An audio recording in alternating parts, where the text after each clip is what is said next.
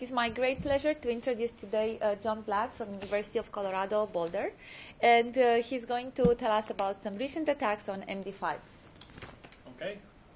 Thanks, Christina. As Christina said, my talk is about MD5, and my name is John Black. I don't really know what to assume about this audience, so when I wrote my talk, I sort of assumed that you had some exposure to some security primitives, block ciphers, and hash functions, and so forth, but that you're not intimately familiar with how they work and the recent attacks that have been mounted against them, and so forth. So is that a fair assumption? Yes?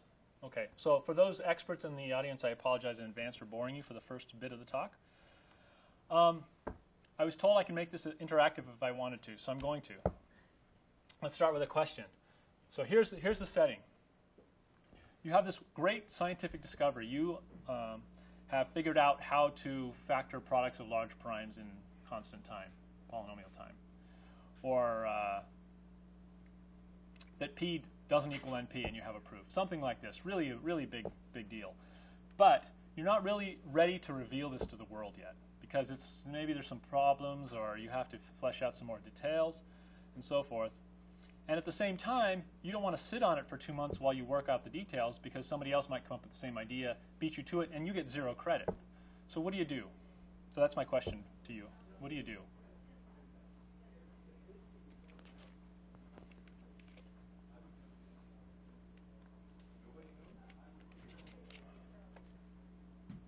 Mike? Well, you take one-way hash of it and put it in the personal.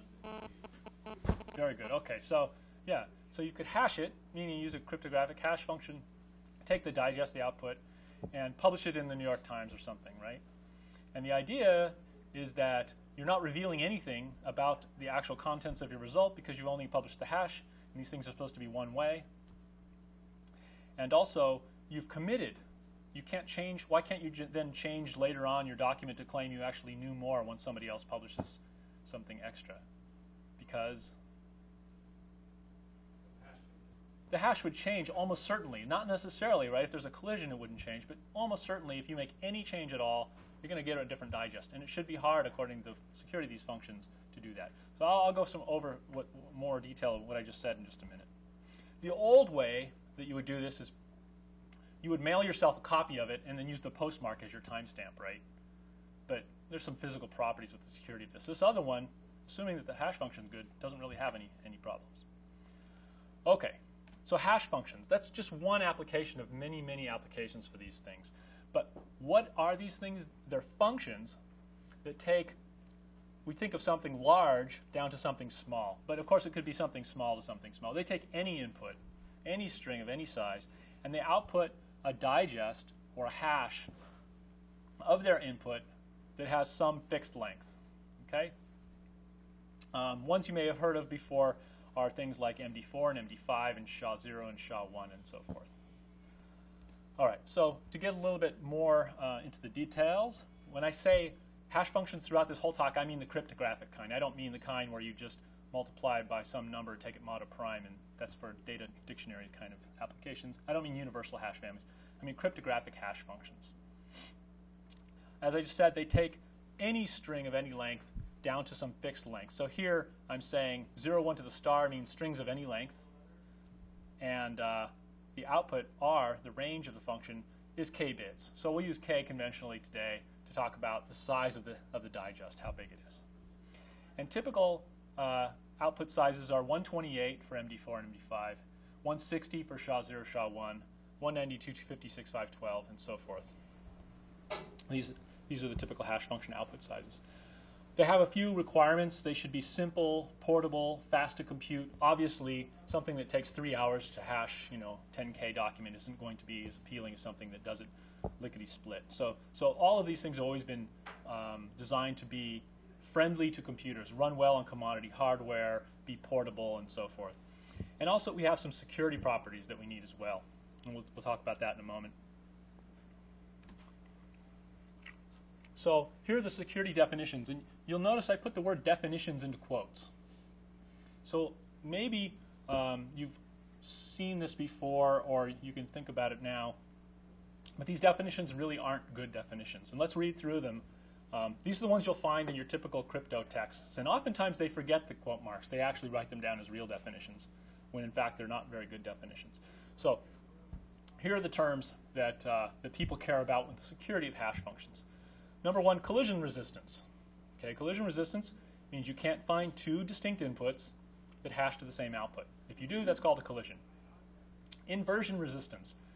Given an output, given a hash digest, you can't find any input that hashes to that output.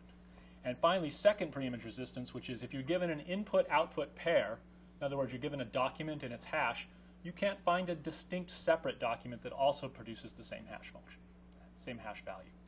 Okay, so open it up. Why are these really not good definitions?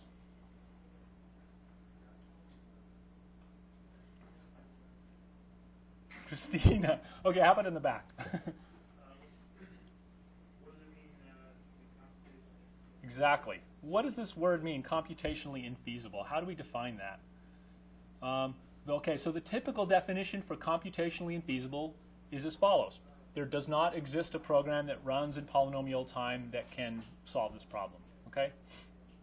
So let's pick on collision resistance, since that's the thing we're going to focus on today. Collision resistance, putting this into more exact terms, would say there does not exist a program which can output A and B distinct strings that have the same hash. Okay. If we define things that way, are any of these functions collision resistant? Why not? Yeah, it's just purely impossible, right? So all of these functions compress large strings down to small strings. By the pigeonhole principle, there must exist a collision, because there are more inputs than there are outputs. So if there exists a collision, you can't make a statement like no program can output a collision. There does exist a program, the one that simply prints out a collision, right? It prints out two strings. So there does exist a program. We don't know what it is. And unfortunately, there is no set of definitions that properly captures the intuition that we want to when we say something like a hash function is secure. So all of this operates in sort of a non-mathematical, non-rigorous way when we say we're looking for collisions in a hash function. They definitely exist. We just don't know what they are, and we have to find them essentially by ad hoc methods. Okay. Nonetheless, I think it's clear intuitively what this means. We would very much like to find two distinct inputs to SHA1 that produce the same output. And today I'm going to talk specifically about MD5.